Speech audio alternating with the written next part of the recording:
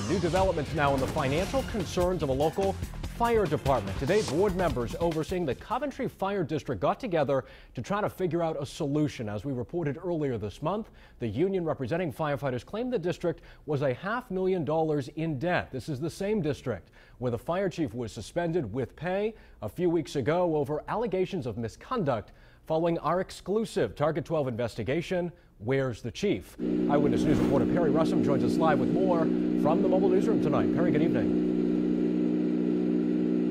Jared, this meeting was originally listed on the Secretary of State's website as an emergency meeting, but the fire department is now calling it a special meeting.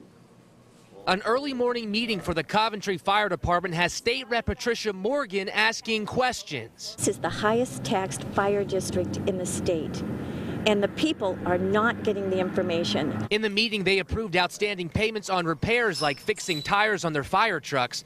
They're now also looking to sell off equipment as an option to pay their bills. People want answers, they want accountability, they want transparency, and they want a more affordable fire district. In the department's agenda for the meeting, it was listed they would be discussing personnel business in executive session.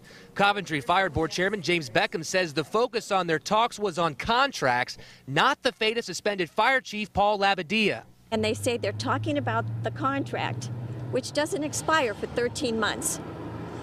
Does that sound like a reasonable thing that you would do? In the meeting, State Rep Morgan accused the department of violating the Open Meetings Act. She says the department hasn't posted their minutes on the Secretary of State's website for months.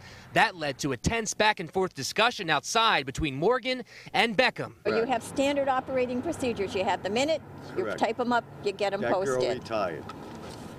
That's where the drop of the ball was. It was never reassigned. And I take full responsibility for that. As the fate for suspended Fire Chief Paul Labadia, the Fire Board Chairman tells us his case is still under investigation. Live with the mobile newsroom, Perry Russum, Eyewitness News.